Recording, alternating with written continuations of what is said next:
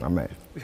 All right, so let's say we're playing this person here as a ball handler. All right, so the inbounder is a ball handler. The first rule that we have is get inside. Defense, get inside, please. Get inside.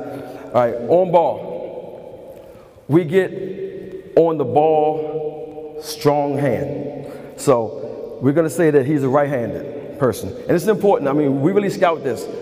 Whoever's taking the ball out of bounds, are they right-handed or are they left-handed? Because that dominant hand is the hand they're going to try to get the ball in bounds. So we're saying that he's a right-handed player.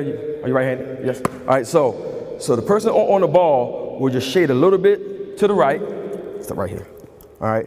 And get your chest on the ball. So your chest is on the ball when you're taking the ball out of bounds. Now, if you're on ball side and you're this guard, get it in a 3/4, all right? We're 3/4ing this, all right, and we go arm bar. You get an arm bar, and your only goal, same here, your only goal is to push the player down below that first hash. So as we're trying to start our pressure, we want the first pass to be received below this hash.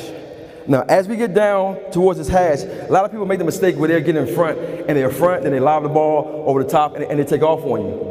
Once we push you down below this hash, we play behind you, because now if you catch the ball down here, we can do whatever we want to do in our press. We can jump it. It's a short run. We can zone it off. Whatever we want to do on that. So now on this back side, right now, I'm kind of just give you guys a setup. You guys just switch sides for me. Yeah, switch sides. All right.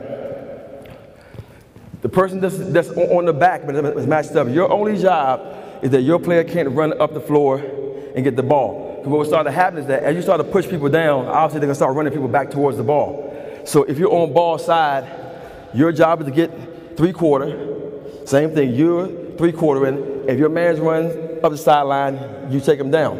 All right? Let's play this off the ball. Right there, it's far enough. All right? We play right here. All right? Lane line, that's your area. Because what you don't want to happen is somebody take off and we get beat over the top. So that's the basic lineup when we're on the ball. The person on the ball, chest on the ball, 3/4, make these catches tough.